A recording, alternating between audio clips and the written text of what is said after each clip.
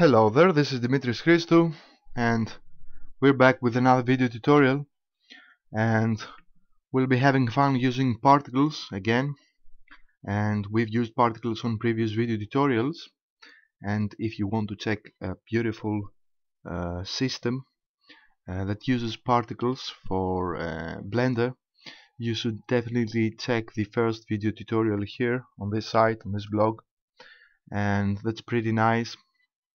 And the sad thing about particle systems is that, let's say if you take 100 people and you kind of explain to them what a particle system is, I'm pretty sure that 99 of them will tell you then, okay, we can build some sort of rain.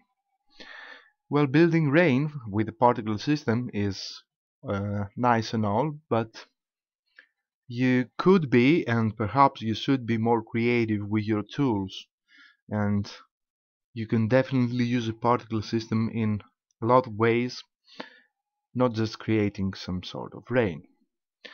So we'll be using particles. I'm hitting the delete key to erase the default cube and selecting delete, and I'll hit Shift A to add mesh a circle, and I'll set the number of vertices here for my circle from 32 to 8. You can see it right here. And now that my circle is ready, I'll move on here to the particles panel, and I'll click the plus icon to create a particle system for my circle. Now, first thing I'm going to do now is move down and go to the field weights and set the gravity from 1 down to 0. So we don't want any gravity for our particle system here. What I'm also going to do is decrease the number of particles for my system from 1000 to 3000, and feel free to set them to the number you like. And I'll also increase the lifetime. I'll set it from 50 to 240, and that's enough to cover the entire duration for my animation. So let's see what we got. What else can we change? Of course, we want the particles to be emitted from the vertices, and I'll just hit play here to see how the particles are being emitted. And the particles are emitted straight up, but we don't want to have just one row of particles here. We want the particles to be emitted from the vertices. And if I click here on the verts, let's see how the particle system looks now. And the particle system is shot along the normal using this value right here. And if I hit play now, you can see that the particles are emitted at the vertices normal, and the vertices normal are all pointing out. So this is how our particle system looks right now. What I actually want to do now is have the particles shot straight up. So I'm going to set the normal value here from 1 to 0. We don't want the normals to affect the particle speed a bit. And we want to move our particles on the z-axis this way. And so we'll give a starting speed using this value right here, and we set the z from 0 to 2. Okay. Now let's see how our particle system looks. I'll hit play. Okay, and that's pretty nice. Now I'll hit Shift A, and I'm going to add a vortex force field. And as you can see here, we have all sorts of force fields. But for this one, for this video tutorial, just to keep things simple, we are going to use only vortex. Let's click the vortex to create a vortex force field here, and I'll hit G and Z to move my vortex on the Z axis, and I'm just giving my particles here some space before being affected by the vortex. And I'll right click my particle system, my circle here, to select it, move back to frame 1, and hit play to see how it looks. So you can clearly see here how the vortex here affects the particles, which is nice. But let's see another way to affect the particle system. I'll hit R and X while my vortex, my force field here, is selected, and I'll rotate my vortex along the x-axis for 90 degrees. Now you can see that this orange arrow points over here, and I'll hit Z and X to move my vortex force field to the side. I'm moving it 1 unit, well, exactly -1 unit on the x-axis. Now I'm selecting the particle system again and the emitter, the circle, and let's take a look at the particle system now. So you can see how the vortex now affects the particle system, and pretty much that's the whole idea behind this video tutorial, is that you can use the force fields to guide your particles, to alter the flow of the particle system, to make them move pretty much exactly where you want them to. Now I'm selecting the vortex here and I'm hitting pause, and I'm going to hit Shift D to duplicate my vortex and X to move my copied object on the x-axis, and I move it 2 units on the x-axis. And what I'm going to do now is hit R and Z to rotate my force field on the z-axis, and I'll rotate it at 180 degrees. So we have one vortex pointing right here, you can see the orange arrow, and one vortex pointing in the opposite direction. Now let's see how it looks. I'm right clicking my emitter here to select it and my particle system. Click in here to move back to frame 1 and hit play. You can see how it looks now. It looks pretty interesting, but what we got here is that the two force fields here are working together and therefore creating this effect, and they both affect the particle system. So let's change this a bit. I'm right clicking the vortex on the right to select it, and let's move over here at the physics settings, and we have force field and vortex, and I'm only going to change the let's fiddle with the fall off a bit. I'm going to change the maximum value. Click here to enable the maximum value, and I'll set it to 0.5. okay, and once I set it to 0.5, you can also see this little dotted circle around my vortex here, and this is pretty much the circle that our particles will be affected once enter. So I'll just increase the strength a bit. I'll change the strength from 1 to 2 and apply the same settings to the second vortex here. I'll click here and set the maximum to 0.5 and set the strength from 1 to 2. Okay. Now I'm selecting the particle system again, and to be honest with you, I've tried a lot of systems here and a lot of settings for my particle system to create a nice example for it, and pretty much every time I worked on this I was getting, you know, different results, and that is pretty nice with it. I mean, you can improvise, you can create your own systems, and you can use your own force fields to affect the particle emission, which is kind of nice. So we have to go back and check how it looks and then press play and then move back. We'll do it lots of times for this one, and I'll hit play, and you can now see that our vortexes here are bending our particles a bit. I'll hit the pause key now to stop, and I'm right clicking the right vortex here to select it, and I'll hit 1 on my numeric keypad to switch to front perspective view and 5 to switch to front ortho view. Now what I'm going to do is duplicate this vortex here. I hit Shift D to create a duplicate and move it at about here.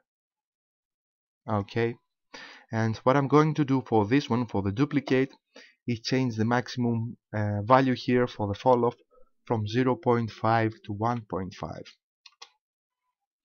So we'll be having this vortex grabbing the particles as they move up, and this one has a bigger radius for the fall off, and this one will grab them again and apply the force field for the particle system.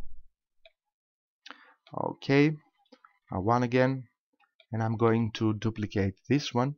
Shift D and X to move it on the X-axis. We want to create the same force field for the X-axis here, and let's put it about here. And they're pretty symmetrical, and again for this one I'll hit R and Z to rotate it on the Z axis and rotate it for 180 degrees. So we have those two vortex pointing this way, and those two are pointing at the opposite direction.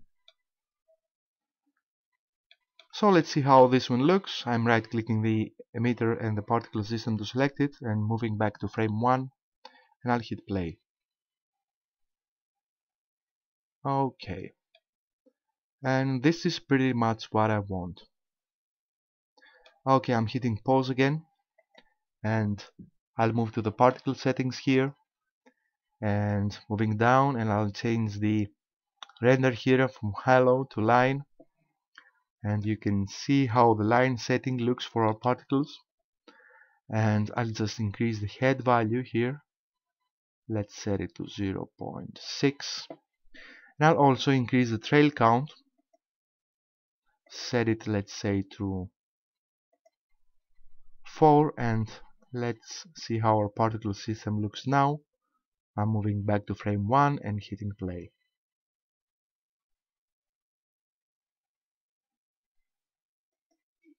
Okay, that's pretty nice, pretty interesting. And I'm hitting 5 for the user perspective view, and I now just want to frame, to position my camera, find an interesting angle for my camera, and once I'm satisfied I'll hit Ctrl Alt and 0 to position my camera, and I'll hit the right mouse button on this frame to select the camera, and let's change those values a bit for location and rotation at about here. Okay, and move on the X, and I'll move my camera up, and let's see, let's move it a bit closer. I'll set the X to 6 and set the Y to -6, let's say, or -5, and I'll also set the Z value. Let's set it to 5 to see how it looks. Okay, and I'll decrease the X rotation here. Let's set it to 75. I'll add some rotation for the Y-axis just to create some interesting tilt effect here at about here, and I'll set the Z rotation here. Let's set it to 50 or perhaps 47. Okay, now I'll move up a bit, just by a tiny bit, and again I'm framing my camera. Let's set it to 5.5, and I'll also increase, well, actually bring the focal length down from 35 to 30. Okay, and you can see the camera, you can see the particle system, and since we got our camera selected, I'm also going to add some depth of field effect for my camera here.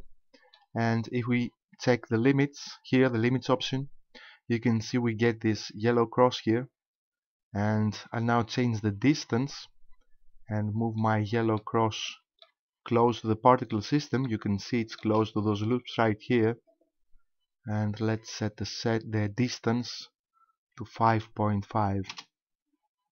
So the yellow point is where the camera is in full focus. You can see it right here, and as you can understand, we'll be using some compositing for our particle system here. Now I'm right clicking the particle system to select it, and I'll just add a material to it. I'll click new, and I'll set the diffuse color to a nice bright orange at about here. I'll bring the specular intensity down, and I'll increase the emit value for the shading. I'll set it to 0.8. Okay, Now I'll hit 0 on my memory keypad to switch to camera perspective view, and let's just render an image so we can see it, and you can see how it looks. Okay, now I'm hitting the escape key.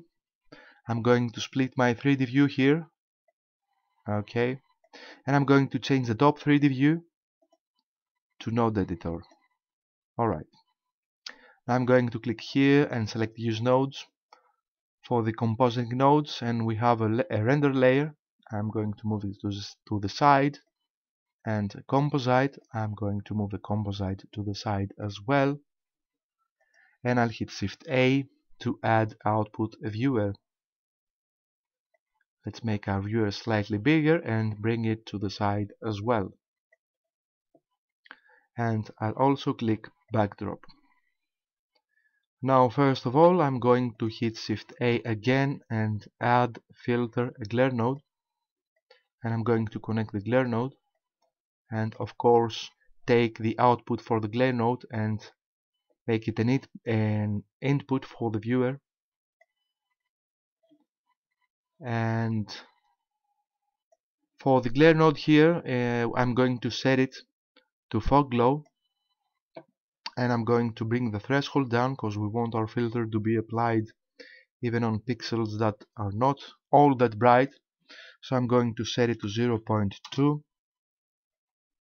Okay, let's set it to 0.15, about there, and I like it. I'm going to hit Shift D to duplicate my glare node here, and I'm going to connect it as well, and I'm going to change this glare node from the fog glow to streaks. Okay, I'm going to change the strength amount from 4 to 5, and I'll just add some color modulation here. From 0.2 I'll set it to 0.6. Okay, I think it looks pretty nice. And since we've used the depth of field for the camera here, we can also hit Shift A and add filter a defocus node. Let's create our defocus node here. Let's connect it. And I'm also going to take the Z value from the render layers and put it here at the Z input for the defocus node.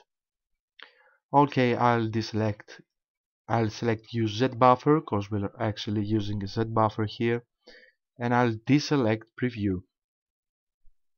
Now all we have to do now for the defocus node to work is change the f-stop value, and I'm going to change it.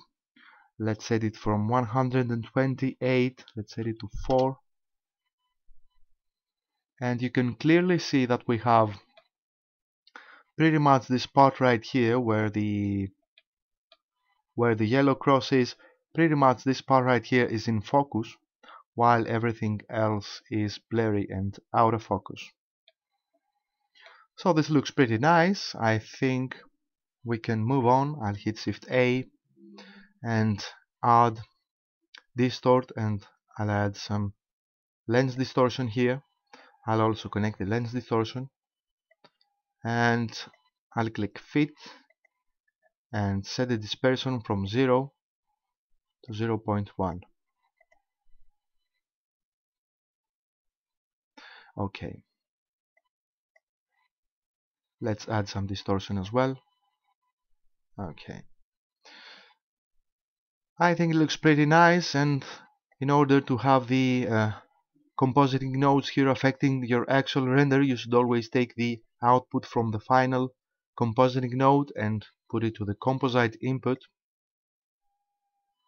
and I think we're good with it. Now I'm right clicking my camera to select it. I'm going to move it a bit, hit 0 on my memory keypad to switch to camera perspective view, and let's frame our camera a bit better.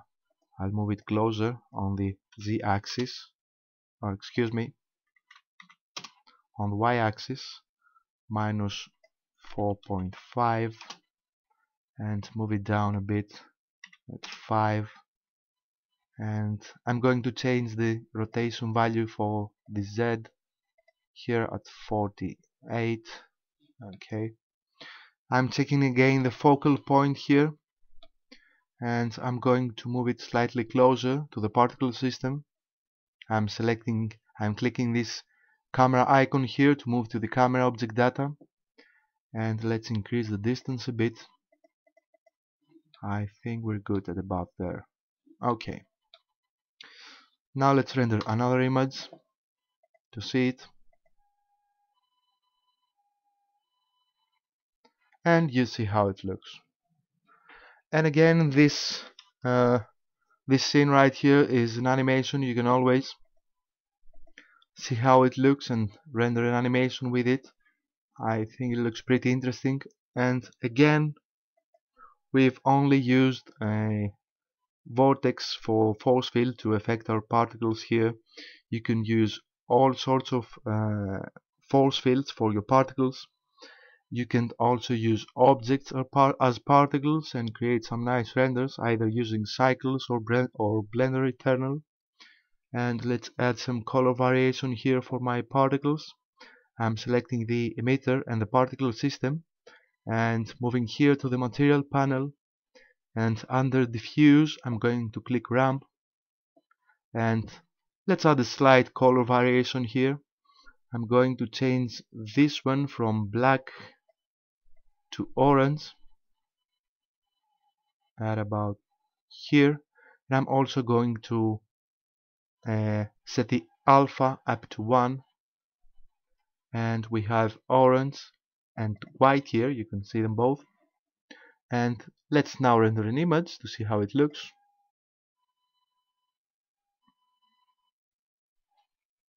And it looks pretty nice. Okay, I'm just going to bring the distort down to 0, and this is pretty much it. This is the video tutorial.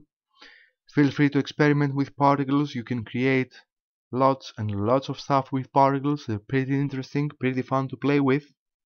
And as always, before rendering, you should prepare the cache here for the particle system.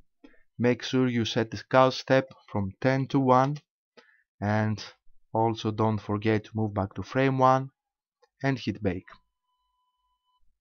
We have few particles. It's going to bake pretty fast, and we're using Blender Eternal and particle systems only, so it's going to be pretty fast to render as well. So enjoy, create your own versions, be creative, and thanks for watching.